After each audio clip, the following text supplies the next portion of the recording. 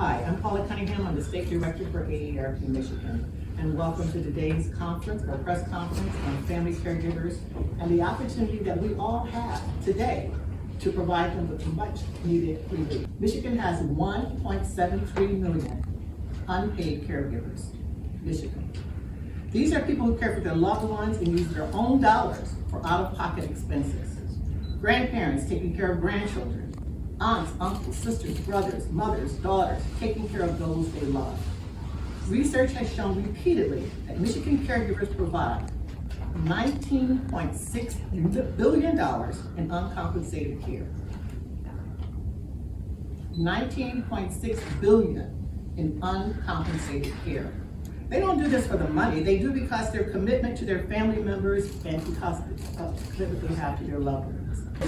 Let's give the caregivers some relief from the more than $7,500 they spend. That's just an average, more if you have a chronic disease or more if you have dementia or some type of brain health.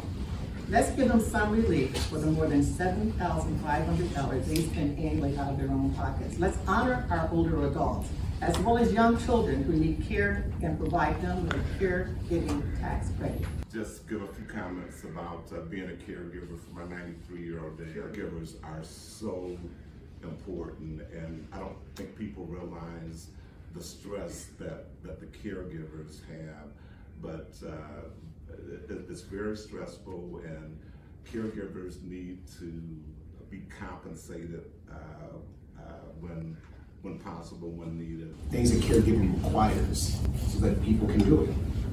It's not something that people necessarily choose to do, you need to do it. So you step up and you step in.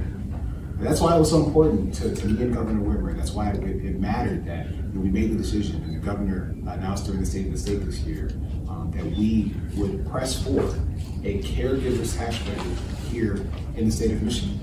And today I am asking for the legislature to move on that legislation, on that idea, as part of the state budget here in this fiscal year.